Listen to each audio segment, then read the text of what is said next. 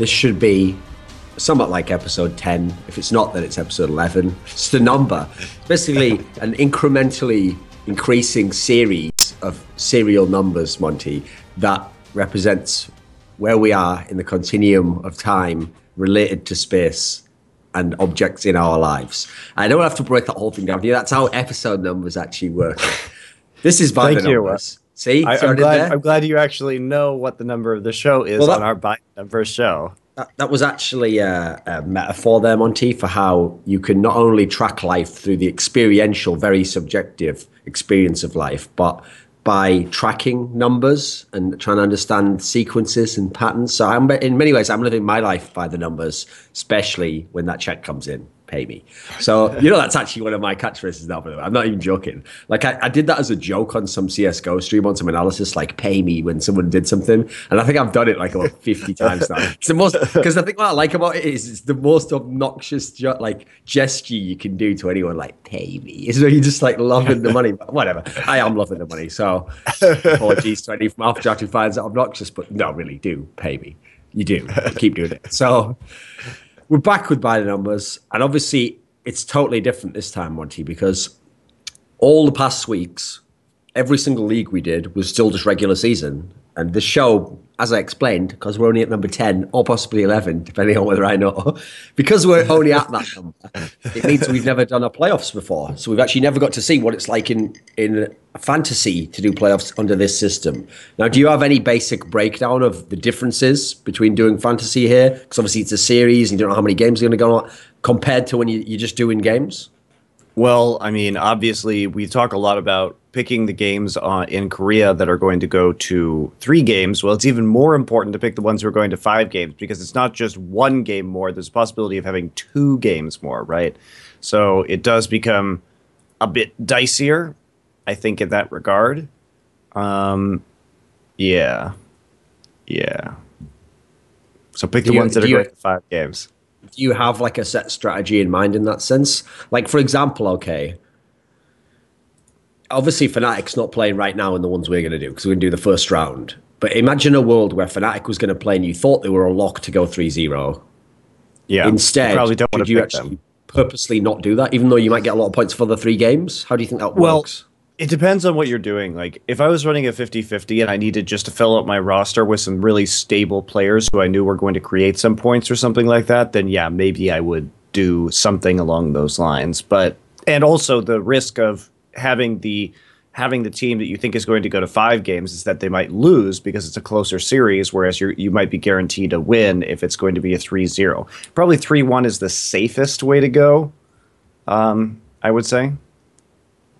Okay, and I have one more question before we get into the specifics, okay, which is that on Alphadraft, they have some which are day 1 of LCS, so the 2 matches or whatever. Then they have day 2, which is the next 2 matches. But they also have one that's just all. So the first, well, there's 4 opening round matches in both regions. 4 quarterfinals, LCS. Yeah. So do you have a basic idea on that one as to which one you think's better to enter? I mean, I would enter the all one because there are simply more options for players to pick. And you're only dealing from 4 players per position if you pick from just day 1 or just day 2. So if you really want to get into the statistics and start looking at these players, then I would do one of the all ones just because you have so many more options.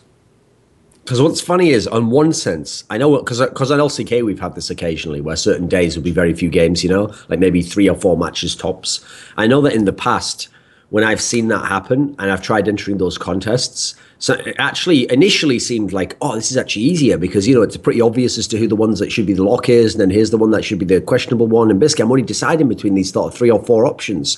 But actually, that's good in that sense. Like, you're going to be in the better general direction anyway. But it also can be worse if you lose, because then sometimes you lose and you go and check, that number 1 guy, like you jealously look what he picked. And if you find out that he just picked one that was very hard to know, like some weird support player who just got way more points than he ever normally would, it feels way more frustrating. Like you had less play in that sense, So I prefer the bigger ones myself, where there's more options. Yeah. Therefore, people can make more choices. And in theory, you yourself could make some cool little choice where you have a sense about what's going to happen here that wasn't necessarily reflected in just the KDA that everyone had the last 2 weeks, Right. So we're going to do that initially when we're talking. Yeah, come to think of it, we're not doing EU and NA actually because it's both combined. So we'll do. So firstly, the first round of LCS playoffs. Yeah, let's just do all the players together. So this is going to be interesting because this is going to be the first time that we actually have a chance to combine NA and EU players and look at them side by side in terms of points. So on this show, I mean, in the past, you actually could sometimes do the ones where you did all of them, you know. Right. But sure, like this is going to be the first one where you're forced to, unless you really don't want to, combine NA and EU players on the same roster for the playoffs. So I really like this. It's going to be fun. By the way, there is a really big giveaway for Alphadraft right now. Basically, they're having a contest where it's free to enter. You can enter up to 20 times.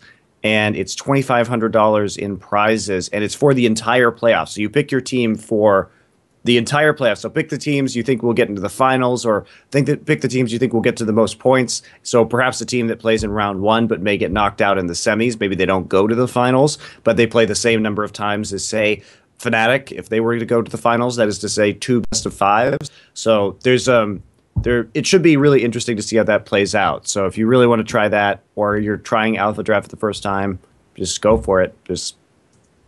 So it's free. Also, there's tons of people have entered it already, so enter it, and I'd do the full 20 if I were you, just to see what you can do. Because if you beat 200k people or something, it'd be pretty baller, right? Might have only been 30k. I forget these numbers, Monty. That's why I'm on this show, to learn about numbers.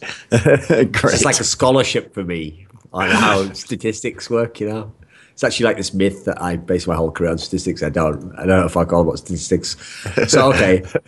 So the 4 matches we have is H2K Giants, Unicorns will have Rockat, that's EU, and we have Tip versus Dignitas, and TSM versus Gravity. So we'll just start with the basic rough form guide of how, because I mean we actually discussed some of this on Summoning Insight, but we're going to do it stats based obviously here in difference to the other one. So H2K Giants. Now from what I remember on Summoning Insight, you said you agreed with me, like, yes, H2K should win this, like, you know, everything, the nature of it being a series and the strategical team, this is all great, but you didn't sound that confident. So is this a series that has a chance of going 4 or 5 games?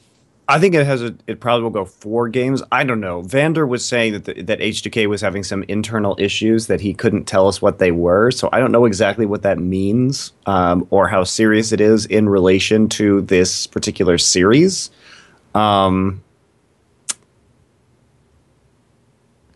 I think it should be 4 games for H2K.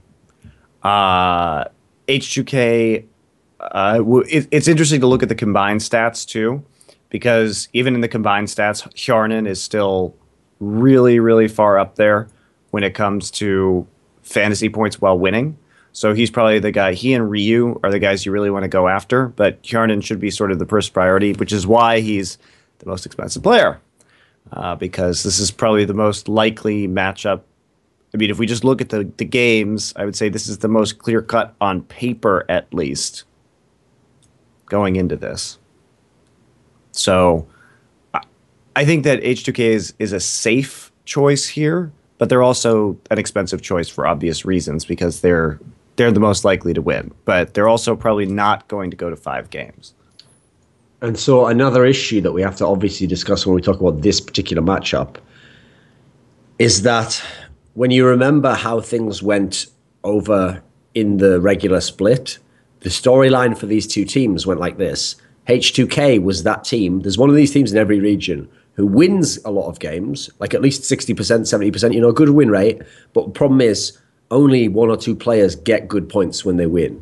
Like basically from what I remember, like Hjarnan had excellent stats for everyone. Cassing had very good stats for a support.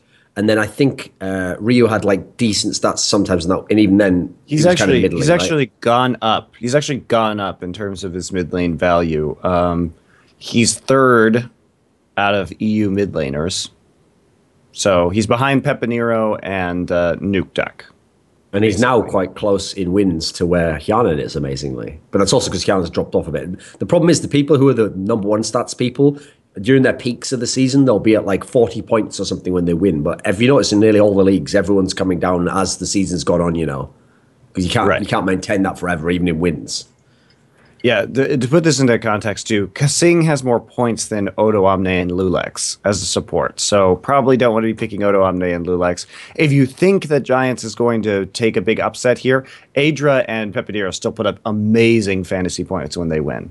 Adra would be number 3. The top 5, when we combine all the players in the playoffs right now, are Nuke Duck as number 1. So Nuke Duck is actually probably going to be one of the most valuable picks that we discuss here, because he's the 3rd most expensive mid laner, but I would say that Rockat's going to beat Unicorns of Love. So Nuke Duck, Core JJ, Adra, and then Gate / Xiao Wei Xiao. It's a little... Pepinero? Yeah, Power of Evil, Apollo, and Pepinero, followed by Hjarnet and Shifter. So here's the thing. In this series, Monty, what you're essentially forced to do is either spend a lot of money on Ryu and Hjarnet, and the problem is they're not the biggest points getters. So that's an issue right there if you're spending all your salary. They're pretty good. They're pretty good.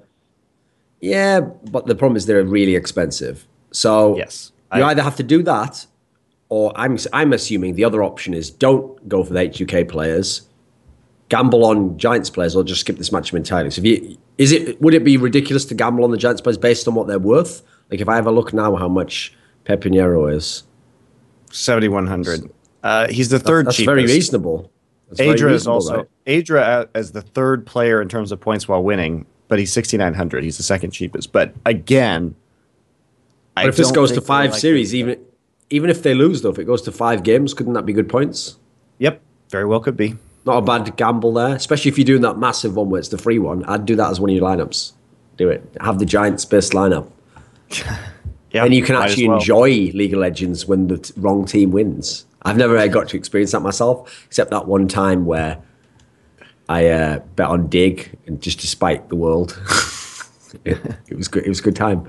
So the other matchup, obviously, is the Unicorns Love Roccat one. So you said before, Nuke Duck is absolutely one of the players you want, right? Because when he wins, he wins huge. He wins bigger than anybody else. Yes. He's pretty crazy in that regard. Here's the problem. In terms of the series he's playing, it's against Unicorns of Love. Now, we picked Roccat to win this, right? Yes, I did. And you did, yes, on Summoning Insight. But does the nature of Unicorns of Love... In fact, actually, let me ask you this first. So a new factor that's coming into the mix is that Horo's been added to Unicorns of Love. Now, in theory, shouldn't that in some way... I mean, I say in theory, stabilize Unicorns of Love style of play a bit more? Because I don't think of Horo as some like crazy jungler. No, one would think that it would, but also there's such a limited amount of time for Horo to practice with UOL and get integrated into their roster that it does become a bit of a question mark. So the basic question here that really we need to address before we get into like which players to get is, if anyone watched the last playoffs of last year, they're going to be like, oh, I'm definitely going all in on like every series Unicorns Loves players. I'm going to try and find their best players and bet them because, every series is going to be 5 games. It's going to be back for, they seem like the one team where no matter who they were playing, it would never be a 3-0, even if it was for them, even if they were winning. So does Unicorns Love still retain the same nature when they play Roccat, do you think? I don't know, because they lost a player, so it's really difficult to tell what their current form is. We don't have any recent information about Horo either, so it's hard for me to say whether to recommend him or not. He's quite expensive.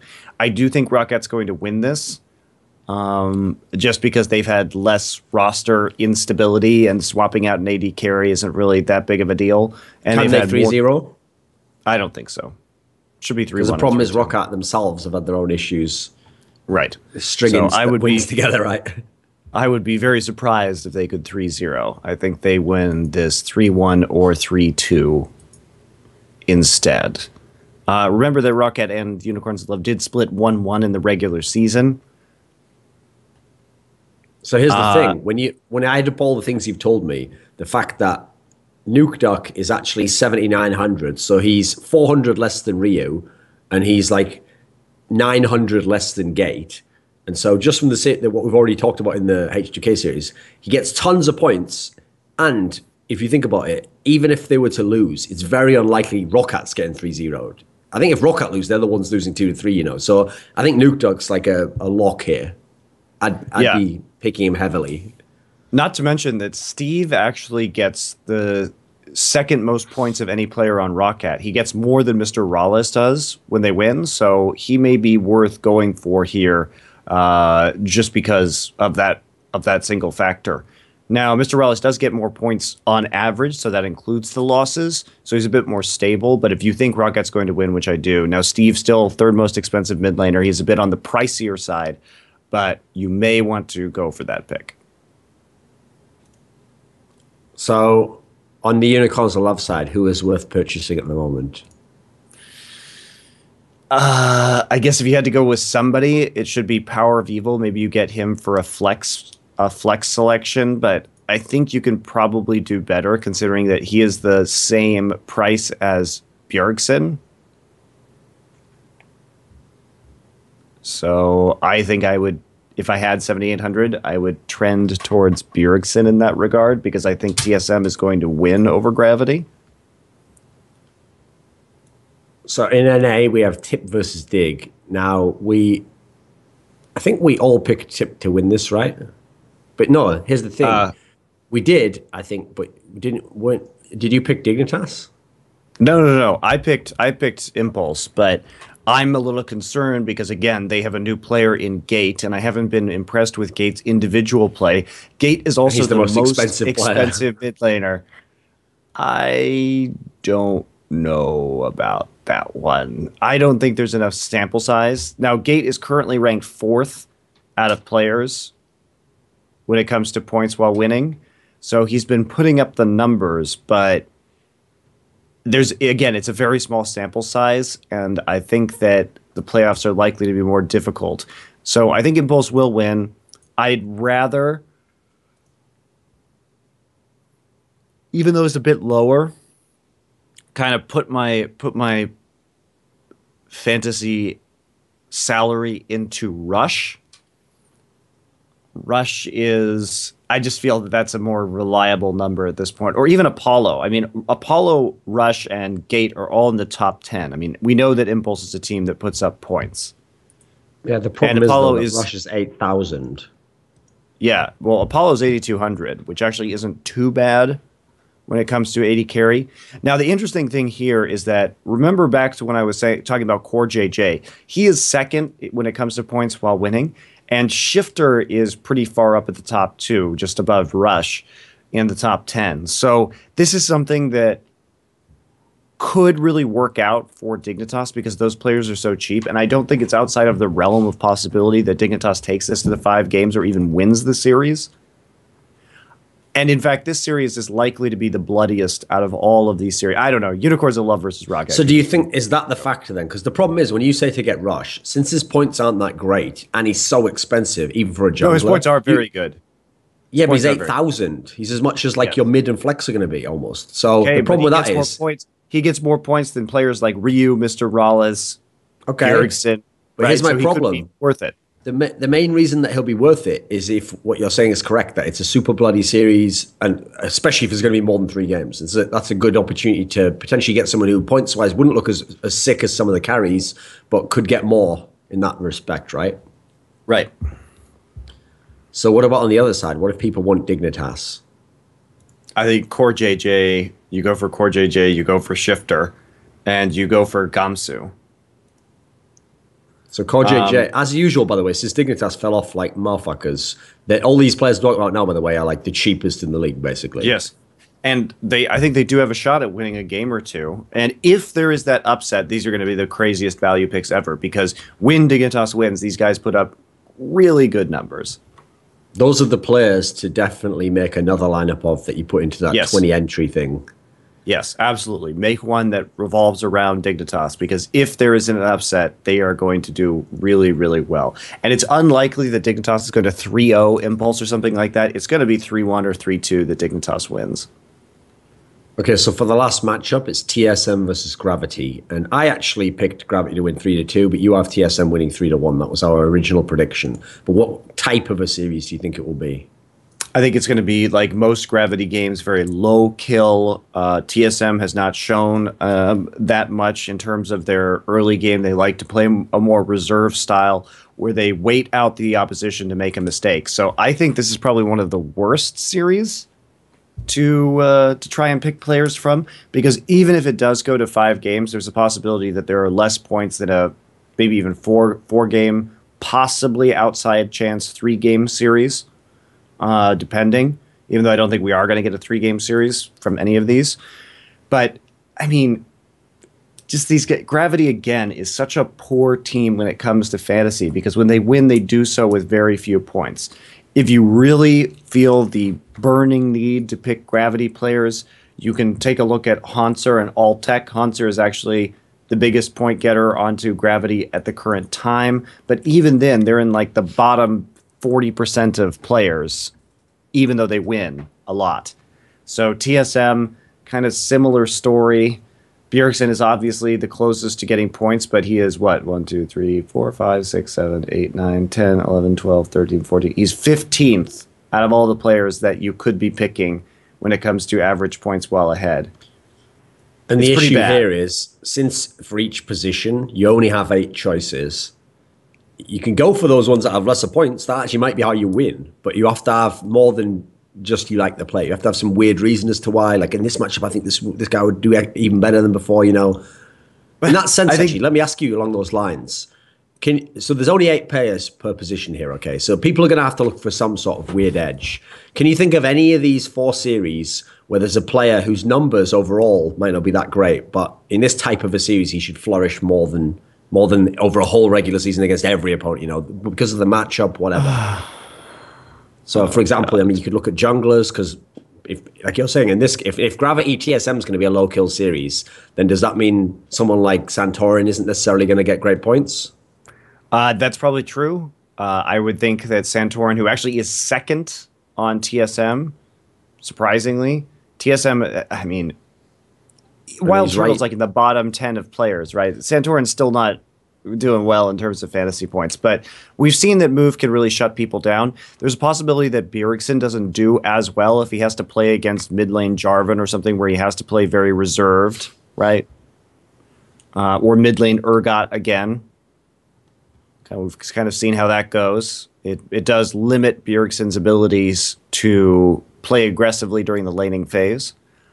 I'm trying to think about some other matchups right here. Gamsu, who normally produces a lot of points, might not do so well if he's up against Impact, who is one of the better top lanes in NA. He can't really run all over Impact. I think Impact should have the upper hand in that matchup, so Gamsu's points may go down. I don't know what Horo's condition is right now, but playing against somebody as aggressive early as Jankos is, and a good European jungler like that may cause some issues.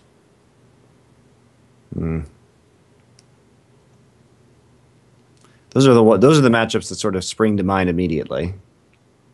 I mean, I think a good example is Bjergsen, actually. It's 7,800.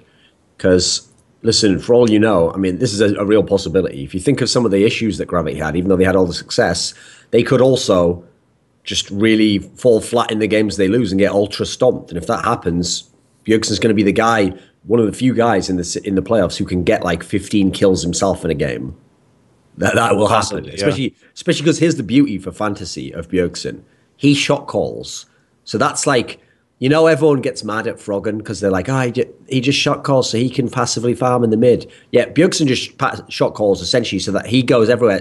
It's like he's got the dream of every carry where it's like he can't have a kill steal because he's the one directing everyone as to where to go. Re-engage right now. It's just he's like, his ult's just coming off cooldown. Like, you know what I mean? In a sense, that's actually the dream fantasy scenario. Maybe Bjergsen actually just plays Alphadraft himself and he's like, well, I've got to really get some points this week. I spent a lot on myself for that flex pick, you know. Well, actually, you know, the joke I should have made there, Monty, obviously, is I'd love to see what Bjergsen's Alphadraft would look like if he ever actually bought Wild Turtle. Don't you believe in him? Anyway, there's the joke. I got the joke in eventually. So, as we mentioned, there's the contest that's essentially a dry run.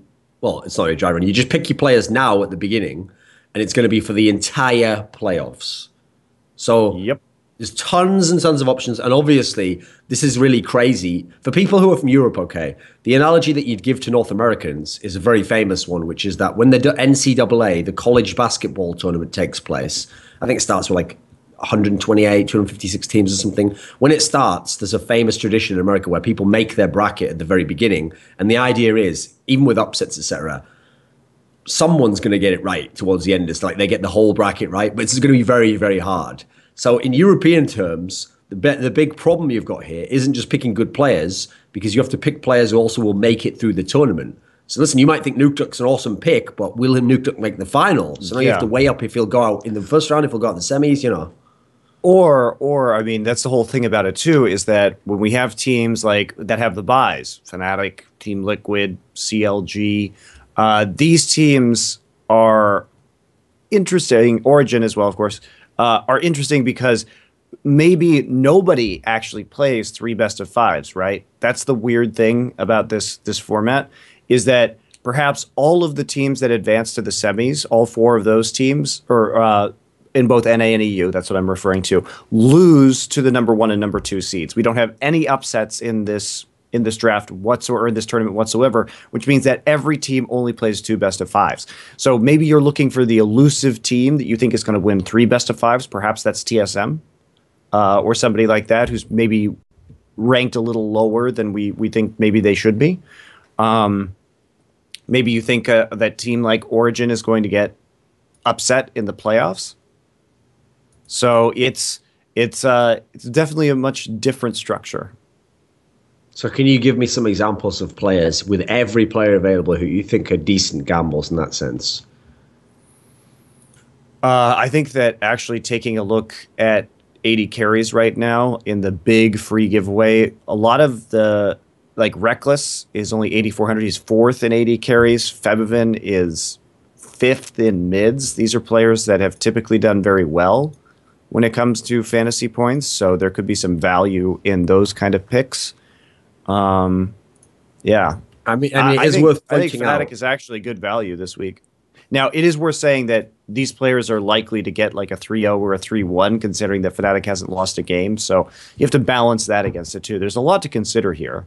Yeah, but that's why when I ask this overarching question, the easiest answer, okay, is look at Fnatic's side of the bracket, and unfortunately, you probably shouldn't pick anyone from the teams who are going to play Fnatic in the semis, because Fnatic's an overwhelming favorite to make the final, which doesn't mean you have to pick Fnatic players, but the difference is all 3 of the other branches at least have a lot more play to them, you know. Like the NA branches have incredible play. Most of these teams could go all the way to the final or could all lose the first match they play. But I think that's the only one you can probably rule out. It's very unlikely whoever plays Fnatic is going past Fnatic at that point. So you have to either hope they get so many points in the first round and versus Fnatic, or don't go on that side of the bracket, pick other people, basically. You know what? I actually think that for doing this for me, I would actually target CLG players, because if we think about CLG side of the bracket, first off, we've seen great point production out of Double Lift this season. Sure, he's expensive, but he's probably worth it in this particular format. And I think that CLG will beat the winner of Impulse versus Dignitas. But if you want the biggest chance for a bloodbath, because if either TSM or Gravity advance to the semifinals against Liquid, right? But Liquid will, like, they're not a big point team. So maybe you don't actually select these players because they don't get a lot of points. But teams like CLG and Origin, especially CLG, they're going to be facing the winner of Dignitas versus Team Impulse. So there should be a lot of points there. Pobelter is relatively inexpensive. Another thing to consider are the Origin guys. Niels is an amazing fantasy player, and he's 5th in terms of 80 carries when it comes to price. So there are some good value picks here for sure. Well, also, here's another factor for NA, particularly Monty. Liquid and CLG are the 2 favorites because they're the higher seeds in the semis. So they're actually both likely to win their series and go to the final. But both historically have players who are still in the lineup who've had choking issues or who give up games, sometimes throw. Even Liquid did last split. So actually, I think it's a rare instance where a team that's the favorite actually might still have extended series where you'll get some value out of them. Right. I think it is unlikely that CLG will choke versus Impulse with a new mid laner. No, I mean just to give up games though. That's like, it true. actually helps. That's true. Remember, it helps you if you bet on CLG players. If CLG choke a game but still win the series, that's actually better for you. Right. See, that's the genius of the system. Remember, you're in Summoning Insight mode again. We're in Alphadraft world now. These are good things when players choke but still win the game. You know when they can't close it out and they can let one get away from them. It's getting risky on the next one. That's ideal for us. That's our dream situation. Another reason why CLG is a good pick, and Origin too. I mean, Zion Spartan is not actually that expensive when it comes to top laners. Basically, here's the analogy, okay, Monty? It's like there's a bomb that's going to go off, okay? And if you defuse the bomb, that's what you're betting on here. If you can defuse the bomb, you get bonus points, right? But you get more bonus points. The bonus increases the lower you let the timer run down. So if, like the movie Armageddon, I actually think he blew up a bomb in that one. Whichever way around it is. If you wait until 1 second to do it, when there's 1 second left, that's the ideal scenario. So that's what CLG need to do. Win, but at the very last moment of Game 5, in a massive 40-minute game with 28 kills, that's what ideal situation for. And I believe in them, Monty. If you don't have faith, why are you here? I'm here. So well, there you go.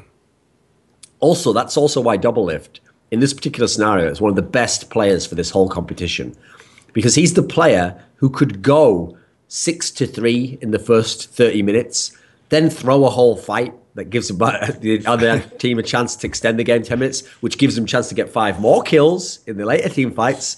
What a genius player. That's amazing. That's awesome fantasy player, doing everything you'd want, maximizing his fantasy points. So remember, you're not just coach how much each, enjoying the fantasy points. He does make a lot of fantasy points. Again, the other side of that is Origin, who has to face the Roccat versus Unicorns of Love winner, which is probably going to be a much more bloody series than if H2K...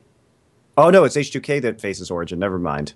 Unicorns of Love versus Roccat goes to Fnatic. Never mind. It's much better in NA. CLG is definitely the team you want to look at. So here's the thing, though. Since we're doing the massive one where people can enter 20 times and it's free, which crazy pick should they have? So we mentioned Dig already. In this sort of a contest, okay, Dig could go crazy and upset Tip. Okay, that's not implausible. Could Dig actually beat CLG, do you think?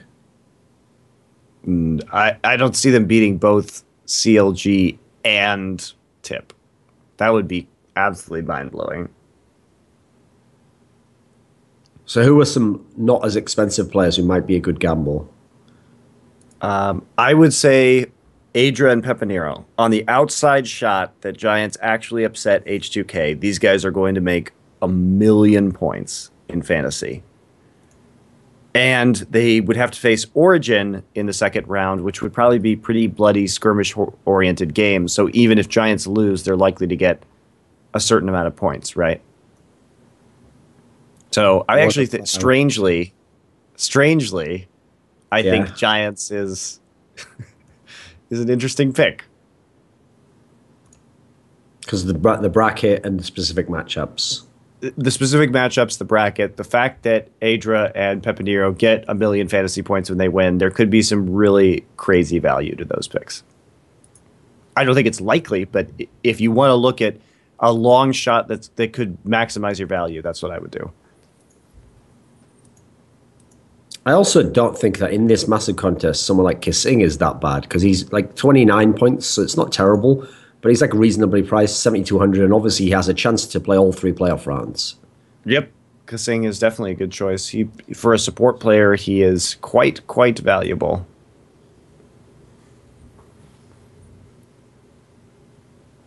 Is there, in terms of the actual matchups, which one do you think is the biggest upset potential?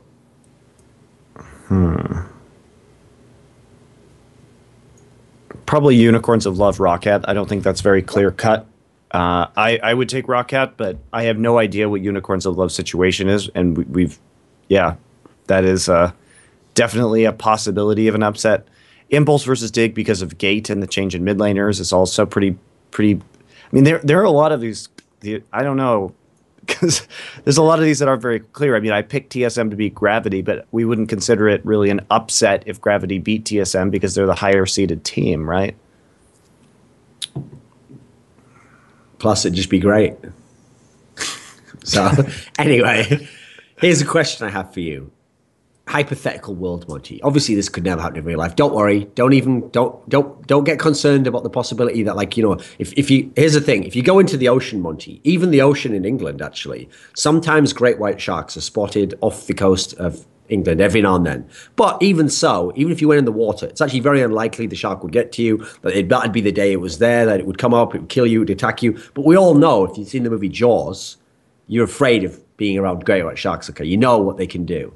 So let's imagine that somehow, what we don't know right now, is that somewhere off in some sick laboratory, some steampunk-esque world, that's how I imagine the Unicorns of Love mansion that they live in, they're busy working on Horo. So you think it's Horo from SK Telecom S. It's not. This is like a sick, twisted, mutant version of Horo. It's sort of like in this movie Street Fighter where they made Blanca, like watch all that horrific violence and be pumped with steroids. And when he came out, he was just a rage-induced monster. He was nothing like the man that Guile knew before, Monty. See, I'm really having to work for this. So I'm going to earn my money on it. So Horo comes out and he has embraced, Monty, the Chaos style. He's got the Chaos Emeralds attached around his helmet piece or something, and the full Chaos styles in flow. So as a result, Unicorns of Love really might go crazy, win 3-2 in the first series over Rockhat. Then they go, oh my God, they're winning games against Fnatic. Who knows, Monty? Oh, maybe they can even get to and then Fnatic. Game. Fnatic who knows what starts happens in the fifth game? If you get taken starts playing Smite, teleport top Lee Sin. You know, Fnatic just has a mental breakdown like they did in the last playoffs in terms of strategy, and we see them actually starting to drop some games through the fault of their own. Well, maybe it's a possibility. Maybe Horo will come out like that. Maybe he has been indoctrinated into the use of jungle Gnar. So in such a world where Unicorns of Love again made this miracle run, which, by the way, would be so bad for you after all the crowing you've done and all those 70 set episodes. But anyway, I guess you could just lie. You could, I guess actually you've got the trap card there, Monty, because in some sense you want them to do that, to again make a sick run. So you can just use the logic, like your own Jat style, where you can just be like, but it's actually because they got a Korean and a guy who actually plays more standard. That's why they were able to do it, because they would have lost this time. So, okay, I can see you've prepared that one already, okay? But anyway. Unicorns of Love prepared it for me. I don't know what you're talking about. In such a world where Unicorns of Love did make this miracle run, are there specific players who, if they were allowed to play all three series, not just ones who automatically get the most points, is there ones that you could think of who would have to do well for that to happen? Well, I think Power of Evil and Horo, I think, would definitely have to step up. But Power of Evil already is the central carry of that team. So, yeah, I think you definitely take a look at Power of Evil and Vardags and Horo. Those are the three players that you want to take a look at in this scenario. But if you believe the Unicorns of Love are going to go on an epic run, you definitely 100% want Power of Evil on your team. Because, I mean, I don't think that Unicorns of Love is even going to beat Rockhat. But listen, if they did, one thing I'll say is that Unicorns of Love Rockhat and Unicorns of Love Fnatic, one of the few people who can make their series interesting is Power of Evil, because these are mids that he can go against. And if you remember the final last year, part of the reason why is in the games where Fnatic didn't win, that's when Power of Evil would have a great game and when Febiven would struggle. And that was actually one of the interesting dynamics there. Is there anyone, who is the team in NA who could do this? Like, I mean, the obvious one we have to pick, really, Monty, is Dig, right? You have to believe somehow that Dig will. Because what Dig do, here's the secret of Dignitas. You know that whole thing I told you, Monty, that theory? It's not a bad theory, it just sounds idiotic, about how Keen is an anti-mage. An anti-carry. The problem with the theory, okay, is it might even be true, might even statistically bear out, but don't say it like he's trying to do that. He doesn't know what he's doing there. That is just his style of play, and it's a Unicorns of it. Microcosm, basically. That's what his players get. He doesn't know why he's doing it. It just works somehow. And one day he's not going to know why it doesn't work anymore, and he screwed at that point in time. Because much as imagine if Doc Brown had accidentally made that DeLorean so it could go through time, and then the flux capacitor breaks. How's he going to fix it then, eh? He's not going to know, is he? He doesn't know the mechanisms of how the machine works. There's the analogy for you. So here's the problem. If Dig goes crazy in that sense, the problem is, even if they go all three series, players are super cheap. Dig is the team where they almost play like anti-League of Legends. They just try to... They're like 5 Nunus just trying to ruin your game. They're not even out there trying to dominate themselves. I'm awesome. They're just there to ruin your game and make it worse. So if they were to go all three series, would they be big point getters, do you think? Dignitas? Yeah. Yes, they would be. We discussed this. Core is absolutely huge in terms of points. Shifter does well. Gamsu does well. All of these guys, they put up big numbers when they win. So if Dignitas, in the unlikely event they go to the finals, yes, you should probably have Core JJ on your team. If we had to pick some players who have a breakout playoffs this time, I'm going to throw some names at you. You give me your thoughts, okay? So someone who's very hyped. Because listen, Monty, for all we know, every single game he plays Azir. CLG tried to tower dive him. It's Phoenix. He just 1v4s people every single game. I mean, what have you ever noticed, Monty? Phoenix has to be one of the highest, like, rated players amongst fans all the time. So he must be an incredible player, right? Very expensive, but, you know. He's okay. Could he have a breakout this time? No, I think people are actually going to ban Azir, and then when Azir is banned, I don't think he's going to look as good on other champions. So I think Phoenix will be fine. I think he'll be perfectly serviceable. I think he'll be pretty good. I don't think he's going to be absolutely amazing on champions as long as he can't get his hands on Azir. And even with the Azir nerfs, it may not matter, really. But maybe they bring back the old flex pick Corky, and he starts running that again. They will. Twinity Force Corky. Didn't you like that? It was fun. What about... Okay, so someone like Altec hasn't had the best points because he plays on Gravity, but he's got a very good chance potentially to go to all three. He could go to the final, right? Yes, he could. And Altec is a player that basically in the shitty point structure of Gravity, Hansard, Altec are right next to each other. So I think that, but even if Altec goes to the finals, I don't think I could recommend him as a pick because he never gets any points. But he's so cheap. He's the 5th cheapest player. All right, fine. Yeah, so he's still. That's not bad, right? Altec also. Yes, he's the main carry, and he has to have a big playoffs. Okay, that's fair. If Gravity is going to make the finals, he is going to have to show up like never before to carry the shit out of his team because Keen doesn't do any damage. Okay then, Monty, I'll apply the same question then. You said if they make it and if they do this. Well, what about when TSM definitely do figure it all out and win the playoffs? Because, you know, they always make the finals, Monty. They've won the last 2. So when they do, and it turns out Wild Turtle's really awesome again, if he was to play all 3 series, you know, could he be an awesome pick? Well, you basically just wrote the storyline in advance, didn't you, there, that he turns it up. Basically, just asking, does he? Okay, no, I don't think so. He's actually a terrible fantasy choice right now when it comes to points. I mean, I'm trying to think. He is the worst AD carry for fantasy points in both NA and EU. So I would tend to stay away from him. Bjergsen is probably the only TSM player you want on your team. See, well, I mean, you don't even need to add the fantasy part about that, mate, but...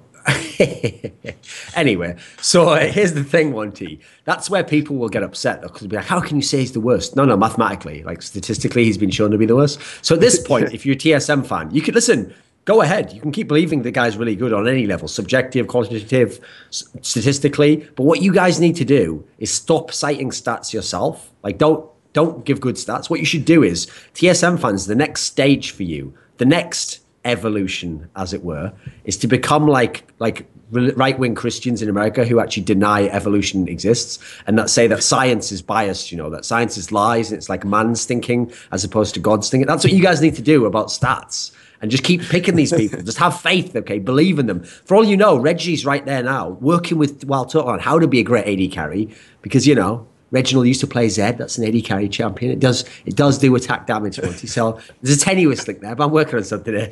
So maybe he's helping him there. Maybe he's teaching him how to do it. Maybe Monty, maybe Wild Turtle's one of those guys. He just chills during the regular season. He waits till it's the big game. And then when it's the big game, he just says, "Put me in, coach." And then he just goes ham. And that's like the end of the Mighty Ducks / Hoosiers / all the movies where the kid who's like never Wild made Turtle it comes good at the end. The feel good ending. Yeah. And Bjergsen runs over. Terrible regular season. They barely get into the playoffs. Bjergsen runs over. They lift him onto his shoulders. And they're all just shouting, "Turtle, Turtle." And actually, over at the door, there's a door open. And there's someone just stood like halfway in the door. And it's just Keith. And Keith just looks in and he goes, "I knew you could do it, Turtle." And one tear runs down his face. And then as the celebration goes on and the camera looks away, Keith just walks out the door and the door closes behind him. The credits directed by Dr. Thorin Shields. Yeah. Good, right? That could happen. I knew you'd always make a movie about TSM, your obsession. You have this I know. Psychological need to focus on them. So I don't know what it is. You know. Anyway, that's pretty much it for this week. Obviously, what the fuck? We're going to talk about Korea. Oh, yeah, that's right. Korea. Oh, that's a shame. All right, let's go over there then. Let me see.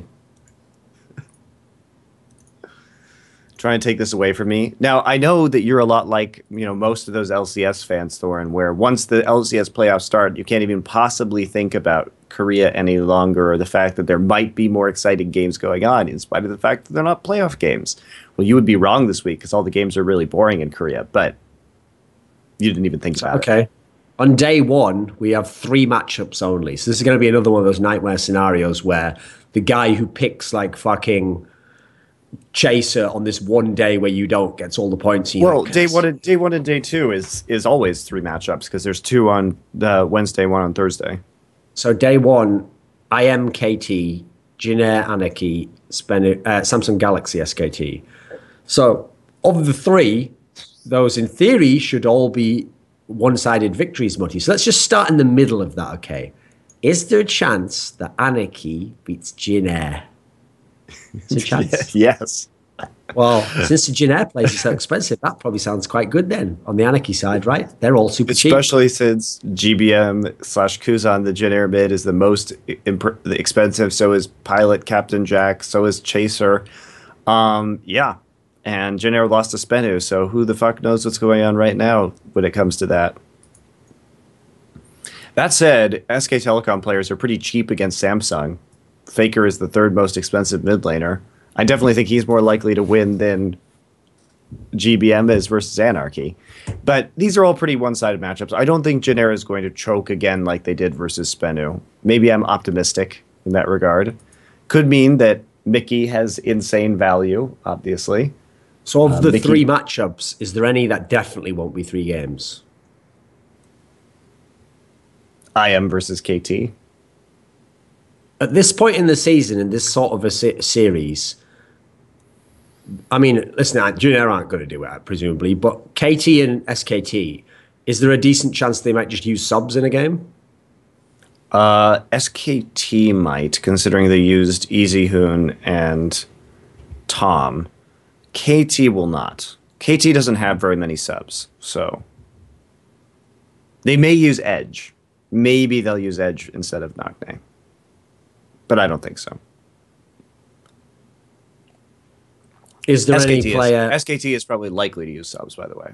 Since they're the cheapest, is there any IM player, or second cheapest, is there any IM player who's worth a gamble? Sure. Frozen, if he can win a game versus KT, does quite well. Ignar has been having a pretty good season overall for a support player. So you might consider him.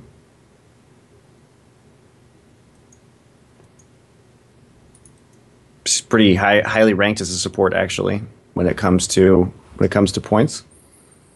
So bearing in mind KT players, in some cases, like some days most expensive for tops, the rest of them tend to be like second or actually Peekaboo's only at the 3rd in supports. So that's which are the Peekaboo ones for actually KT? Is really bad for fantasy points. He's pretty low on the... If KT wins and you want to bet on them, which are the ones that are worth picking out? Arrow is definitely number 1, followed by Nagne, followed by Someday. The thing about KT these days is that their fantasy points are less good than they used to be. And the weird thing about day 1, day 2 here is that none of the teams put up a lot of points, which makes it a bit interesting because there's not a clear favorite except for Jinair.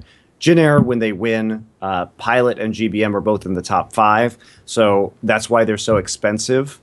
That's why they're so expensive in this particular matchup. If you can get a couple that also Jinair means players, there's more edge, though, because if you do make one good pick that gets 5 more points, that might be enough to win the contest. Right. So I think Jinair actually is a good team to pick here in spite of their expense. You may want to get either the Jinair mid or the Jinair AD carry just because they are likely to have a good series. Even Chaser maybe. And maybe there's a chance it goes to 3 games too because of how unstable Jinair is recently and the fact that they just lost to Spenu. I think they're going to be extra mad and should take it, but this is all a bunch of one-sided matches. But KT, ever since this second round robin started, their players have not been getting so many fantasy points because the games have been a lot cleaner, and they haven't been the old bloodbath that they used to be. And SKT is never very high in terms of fantasy points. So, yeah. So here's the problem. For SKT players, nearly all of them are 3rd most expensive, or that area, right? So the issue becomes, if you pick any SKT players, you probably I mean, presumably you're probably not going to pick the two carries. You're not going to pick the AD carry and the mid laner because that's usually who you'll be spending someone else on probably. So which ones, yeah. Top is actually better for SK Telecom than AD carry, as Marin averages more points than Bang does, and he is the same price. So I would say Marin here, Marin and Faker are the ones you want to go for. But remember, SKT, again, is not a great team when it comes to fantasy points. So I'd rather have KT or Jin. Yeah, but you can't just only have the two most expensive teams in all your lineup, mate. You will find that out. Okay. Well, maybe you take a couple Anarchy players or something like that. Try and balance it. All right, let's go over to... Oh, that reminds me, before I forget, for LCS, on day one, Monty has a contest, $10 entry, 5,000 total prizes, so I assume 1,000 first place at least, called MonteCristo's Braggart Corner. And then I have one for day two, and mine's Thorin's Swag Jar. So, and there's one that's LCK for Monty as well. Apparently Monty gets two contests. I see how it is. In that case, I want one in like LPL or something called Thorin loves Clear Love's team fighting or something like that, or like Thorin's K Upton Clear Love Bonanza or something. Give mine a good name, but it has to be an LPL one. Your names are terrible. My names are great, mate. That's a great one. Or The Reason We All Love Clear Love, something like that. One of those. Yes. It's the way I actually have. In a way, I've almost come to like Clear Love more because I've just put that positive association in my mind every time I think of him with the incredible cleavage of Kate Upton. So in a sense, I actually like him more. I want to see more of him, you know. Right, okay. Let's look at day two of LCK. Day 3 and 4, but yes. Yeah, same stuff. So Jin play again. They play Ku. Spenu plays Najin, and KT plays Anarchy. Oh, and IM plays CJ. So we have one game, at least here, Jin Ku. That's a two sides to it. Right. Now, what's interesting is how cheap the Ku players are.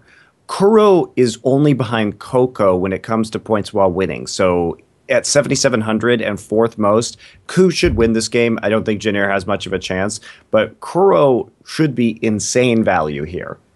Kuro and Prey both, when Ku wins, do really, really well when it comes to points. And they are so far down right here when it comes to actual, when it comes to the salaries. Coco's obviously the one you're going to want to go for. It's IM versus CJ. Coco always goes off when he wins. He is the best player to have on your team he's the best player in the league to have on your team when it comes to winning for fantasy. Space is also going to be good when it comes to IM versus CJ, but Ku Tigers, lots of value. Kuro, Prey, Smeb, all very high point value players. Should be a really good series for them, and they're not even that expensive. So even though this is a show called by the numbers, implicitly predicated, Monty, on the notion of going by statistics and figuring out which the smart, effective, efficient picks are, I know humans, okay? And humans like to go on superstition. So if you play poker, there's players who are bad players, right? Who they'll have like a flush draw with two cards to come, so they're on the flop. And then they'll fold, and the flush will get there on the last street, and they'll be like, oh, if I did just stayed in, I would have won. It's like, no, but you have to look at the bets, and was that even worth, like the value might not have been there. You would have won, this one time, but the next 7 times it'd be the wrong play. So in the spirit of that sort of superstitious thinking, I know a lot of people, Monty, who last time probably played one of these contests, and then they didn't win. So like me, they jealously, enviously opened up that number one guy, the person who won the contest. And somehow, I'm sure that guy had like Spenu players in there or something. And he's just because he also hates the universe and spites it. So he won. And so this superstition person will be like, I won't make that mistake again. I thought they had a chance. So here's the question. Can Spenu beat Najin? Is there even a chance? No, I think not in their current form, because Najin is looking much better, where we knew already that Jin was sort of on a slump or on a downswing. Najin has, in their last several matches, not displayed any of that. And I just don't think they can get over Najin's individual skill. There's a reason why OQ is the most expensive AD carry on days 3 and 4, because he's number 3 in the league when in fantasy points. He is a huge producer, and we've seen him outplay his opposition time and time again. So if you can afford OQ and Goong, you should definitely go for it here. And I don't think that Spenu has a chance of upsetting Najin. Just change in that sense. Probably you're just looking for the big point teams and the big point players. So I'd be looking, and it's also weird because when you can play all 7 matchups, you have to remember that KT, for example, has 2 play days this week. Janair has 2 play days this week. Anarchy has 2 play days this week. So those play more expensive because they're playing 2 best of 3s. So you definitely want to focus around the teams that are playing 2 best of 3s. And of those, KT is going to be probably the most valuable because they've got 2 easy matchups that are pretty clear cut. Okay. Where so generic could be good value. Yeah, generic could be good value because they should beat Anarchy, and then they will probably lose to Coup, but they'll get at least points right in the Coup matches. So generic actually could be very good value when it comes to that. Pilot and GBM again. Okay, we should be back now, assuming everything is in fact alive again. So is there any... Okay, another thing to mention actually, Monty, as I noticed on the contest, unless I'm mistaken, I think they also had one here on Alphadraft where you could play all of the LCS days together. Right. The LCK days, rather. Is that accurate? So the problem there is, even though you can play something like 7 matchups, you just described that like one of them should be even matchup. So when you can play all 7, what does that change in that sense? Probably you're just looking for the big point teams and the big point players. So I'd be looking, and it's also weird because when you can play all 7 matchups, you have to remember that KT, for example, has 2 play days this week. Janair has 2 play days this week.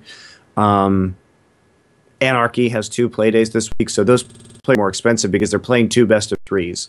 So you definitely want to focus around the teams that are playing 2 best of 3s. And of those, KT is going to be probably the most valuable because they've got 2 easy matchups that are pretty clear cut. Okay. Where generic could be good value. Yeah, generic could be good value because they should beat Anarchy, and then they will probably lose to Coup, but they'll get at least points right in the Coup matches. So generic actually could be very good value when it comes to that. Pilot and GBM again. What about the fact that Anarchy plays twice? Maybe if you think they're going to win, but Mickey is really the only notable player when it comes to fantasy points from Anarchy, and even then he's not that great. So also in this contest, because SKT play once, he's actually more expensive than Faker because he gets to play twice. Yeah, I'd just gamble on Faker going ultra ham in that particular scenario if you want to spend that money there. I can't see what the point would be. I just think that taking CJ or Najin players at that point is potentially a better value, considering I just think Anarchy's going to get wrecked. Okay. Despite our inauspicious break there, I think that's the end of the show. Do you have any final words? Nope. Just go check out the big contest. And, enter 20 times. Curse yourself that you don't win after 20 entries. Watch the next show. Maybe you learn something. Yep. That's what I always say. But anyway, as usual, we have done this by the numbers.